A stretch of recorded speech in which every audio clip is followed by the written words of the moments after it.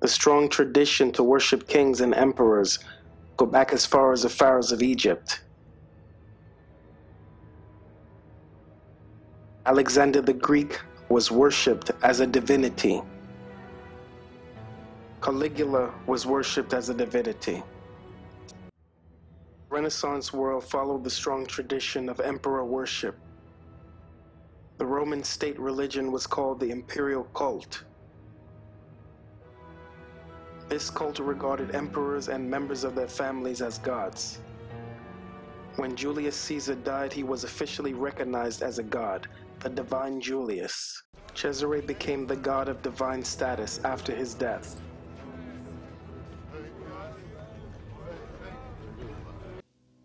Here, in this scant piece of ground, lies he whom all of the world feared, because war and peace were in his hands.